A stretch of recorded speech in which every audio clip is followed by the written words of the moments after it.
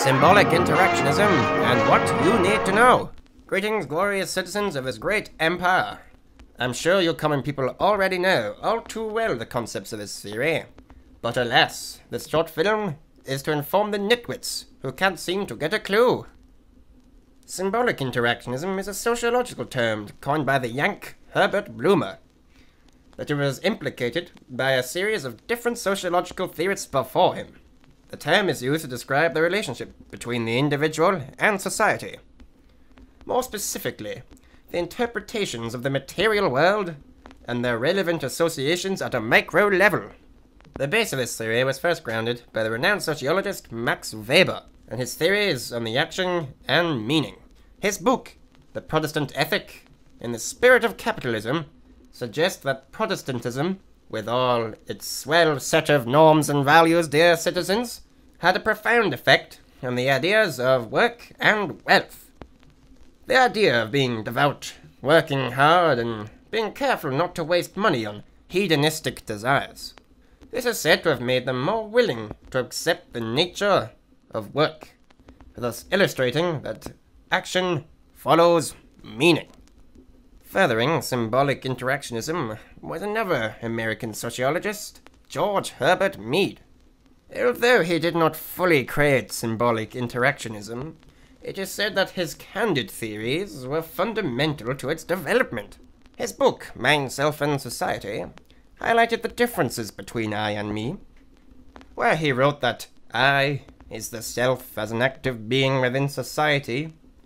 Me is the abundance of knowledge of how one is perceived by that society. Alongside Mead was a Mr. Charles Horton Cooley, who described the me as the looking-glass self, where he suggested that the way in which we see ourselves does not come from who we really are, but instead how we think others see us.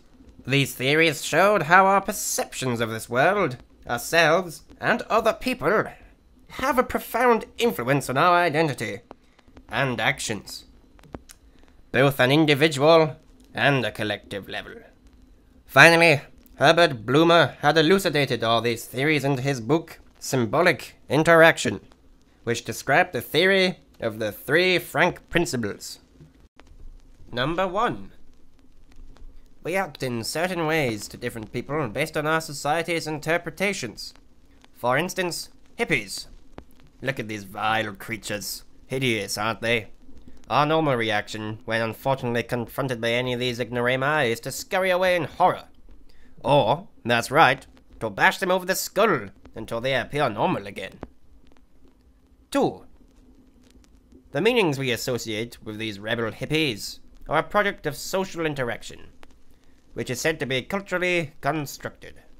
But God knows what culture would allow these delinquents to roam our streets. 3.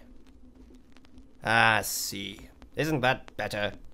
Our meaning-making of the perfect citizen has been re-established, after which they have been radically changed.